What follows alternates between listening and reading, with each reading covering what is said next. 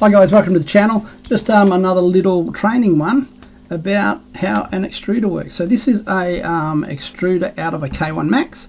So I'm going to pull it apart and see how it works. They're pretty basic, but I've got it's not working at the moment because I think I've got some plastic caught in it because the head's going around and nothing's coming out. So, and I can hear it clicking. So sometimes when your filament gets caught, you'll hear click, click, click, click, click coming out of here. And that's just the gears trying to push something out, and it's not moving, so it's making the gears click. Because they shouldn't click. I'm turning them now, and they shouldn't click. But the filament isn't going through. So, yeah, like I said, it's just printing in midair. It was going fine, then it stopped. I went in to check on it, and half of it's printed, and then there's a whole big gap, and it's just the head's just going around. So that tends to suggest that there's a jam in here, or there's a jam in the print head. And I know it's not the print head because I can push stuff through the print head. So I've heated the print head up and pushed some more filament through, and it goes through fine. So that tends to suggest something's caught in here. So we'll pull it apart, have a look. I'll show you how it all works and how easy it is to pull apart and check. So most extruders all work pretty much the same. They may look a bit different, but they all work the same sort of way. Okay, let's get into it. Okay guys, before we start, as per usual, if you'd like to subscribe, I'd be really appreciative of that, and a little like would go a long way too if you find this video helpful. I do really appreciate the people that have, and let's get into it. Okay, so once you've got it out, and I have another video that explains how to get the extruder out, but there's these little bolts, one on each side. So get the right Allen key. There we go. Just an Allen key. I'm not sure what size. The third size. Well, they're 2.5, I think it is. So I think we've got a bit of plastic cord in it because it's not extruding anything. So we'll open it up and have a look what's going on. So it just comes apart, and basically this side is just a little motor. That's all it does, just spin. And it spins those gears inside there. So that comes off like so. Okay, so if you have a look in here, see that little bit of white plastic there? That's come off a roll of filament, and that's more than likely stopping the it's all it takes, just something as small as that to stuff up your gears. So let's have a look while we're in here.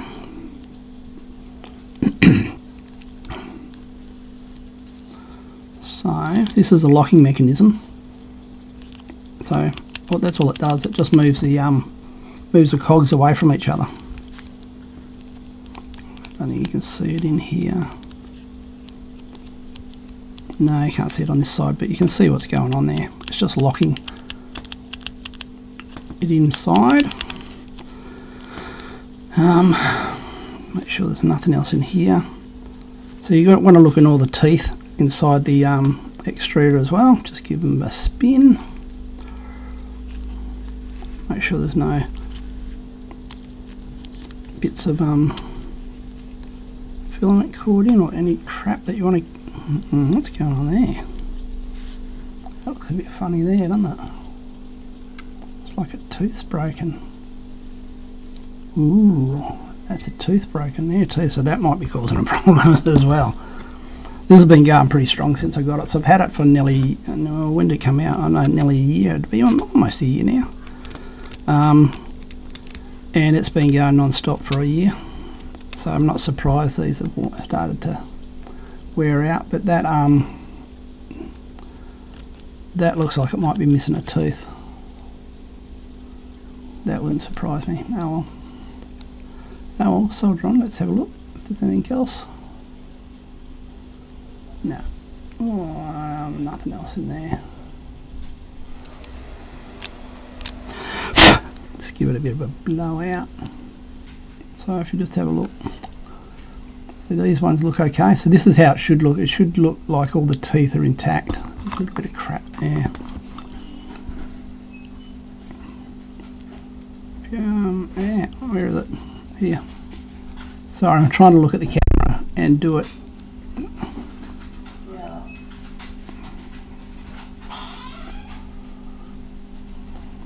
because I've got a magnified view when I do it like this. So that looks alright now. Sometimes you get bits of fluff and stuff in there, but that definitely is a broken tooth right there. So I need to get a new set of gears.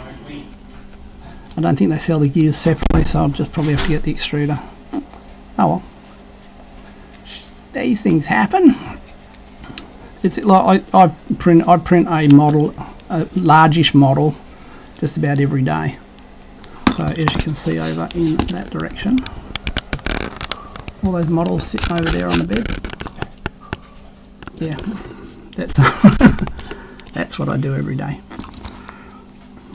At the moment I've got a back injury, so I'm stuck at home. So just check that it all winds properly. Yeah, that's cool.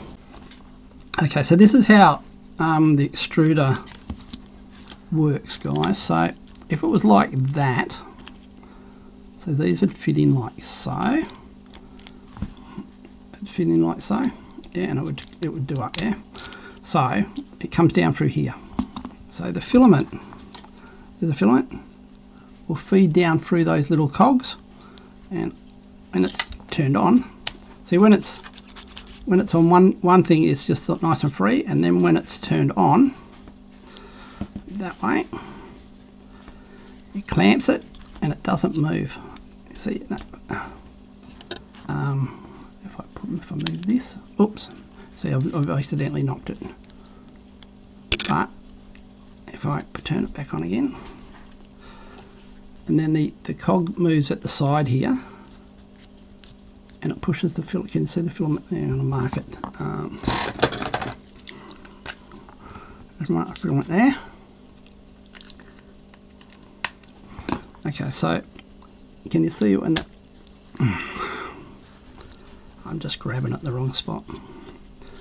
Okay, so basically what happens is the motor comes through this end, through there, and it catches on that little cog there on the inside here.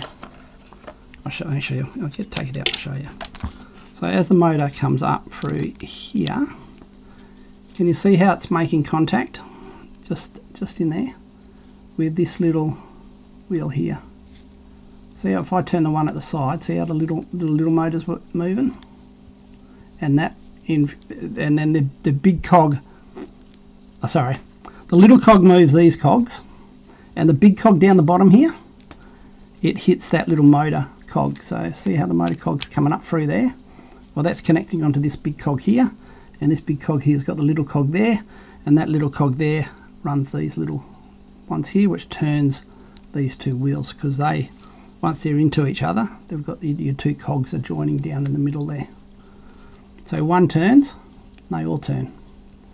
Yeah, so when you got the motor turned on, the little one's spinning, which spins this one, which spins these two. Okay, so I can take that out now.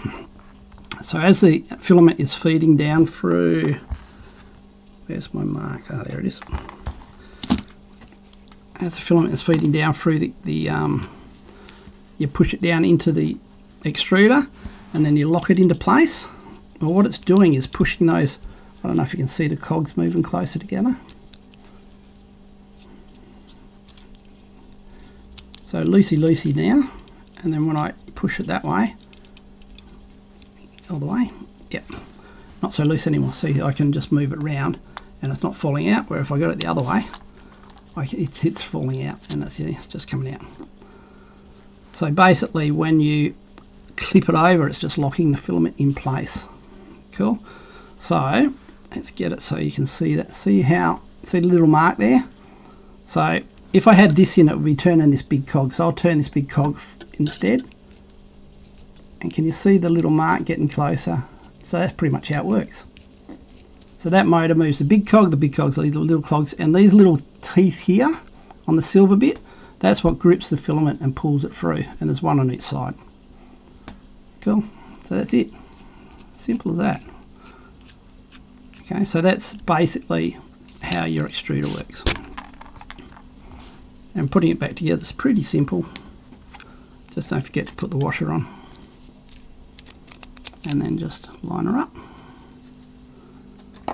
and put this on, and this only goes on one way because there's 2 and a small one, and on here there's got 2 and a small one goes up there. So when they go together, there's only one way it goes on.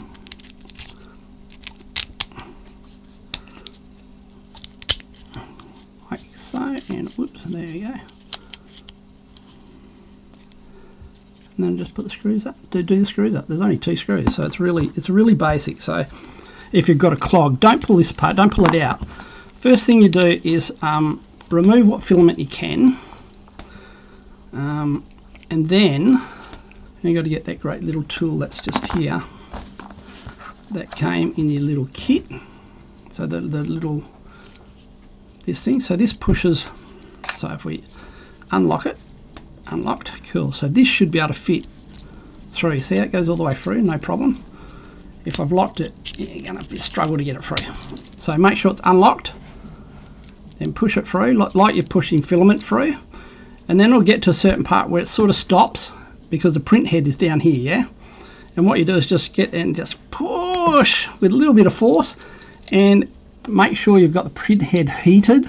I usually heat at about 240, 250, and then I push this through, and any filament that's stuck in the print head should be forced out of the nozzle. Yeah, so you just push it and do a few little up and downs like that, and just push, and then when you'll see filament coming out of the nozzle, and then that's the first thing you do. If that hasn't worked, then you've got to pull this apart and check if there's any filament caught inside your extruder. Okay, so okay guys, so that's our K1 Max extruder. So here's one for an old guy. So this is one from I used to have on an Ender3, I think it was, but same sort of thing. So the cog goes in there, or the motor will go inside there. I've got it all screwed up, but it's still got, you know, the cog sort of arrangement, and the filament goes in there, and there's 2 little wheels in there that pulls it out, same sort of thing. So here's another one. This is an all metal one that they used to sort of go on about, was really good. And sort of, you know, because every now and again on these plastic ones, the housing would crack, or the cogs would crack or something, and they were a real pain in the butt. Yeah, so you used to get an all metal one here that everything was metal, and you'd have to piece it together to get it to work. So that's the old style. Oh, let me just do that. So that size, as opposed to this, you can see the motor's got somewhat smaller, and the extruder has got somewhat smaller. So that's the extruder. That's the extruder. That little bit on top there. So this bit here, and then that's the stepper motor there, as opposed to this sucker here. Oops, there you go. So they've reduced stuff down a lot, and the weight is, there's a lot of weight difference in there.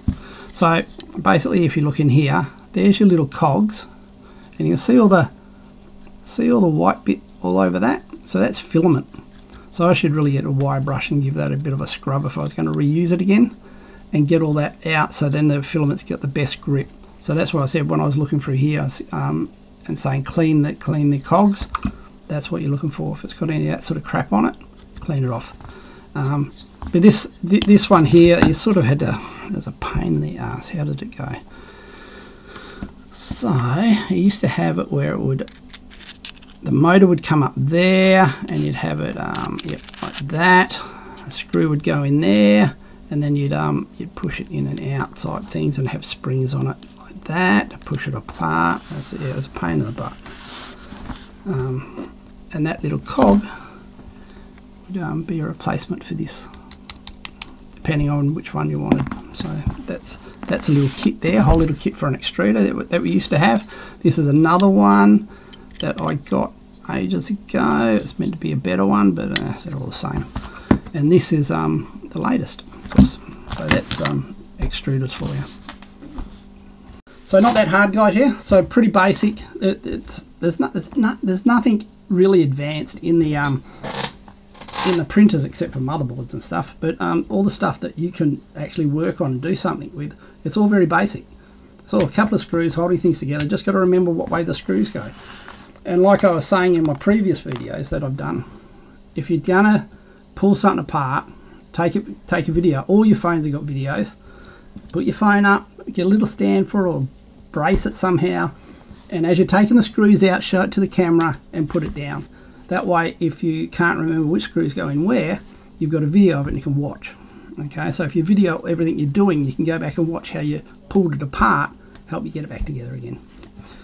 Okay, so I hope that helped, guys. I hope it sort of explained a little bit about how your 3D printer works. It's very basic. So this is called a stepper motor, and this little bit on the thing with all the cogs in it is the extruder. Okay, so they've gotten very compact now. That used to be a lot bigger. Okay, anyway, they all work exactly the same sort of way. Okay, I hope that helped, guys, and if you haven't subscribed yet, what are you doing? If you got this far, I think I deserve a like. Okay, guys, thank you. Bye. Okay, guys, thanks for watching. I really do appreciate the support. You might like one of these or one of these videos that I've made in the past, so feel free. Okay, thanks, guys. Bye.